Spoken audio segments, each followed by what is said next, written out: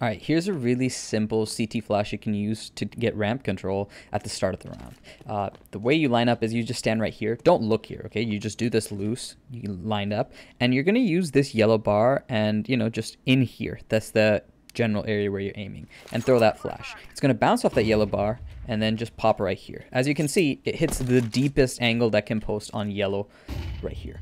Now, this flash is really cool because a CT who's peeking here clearly can't get blinded by it because it just pops on the other side of the tarp. So the way you use this flash is you have a teammate who's running right around here. You can see them right here as you're lining up, right? You can see them cross. So as soon as you see them get obscured by this wall, starting to get obscured, you can just release that flash. And their goal is basically post on this angle, get a quick flick or something, and then they can fall back. This is very similar to the fallen flash on Inferno Banana.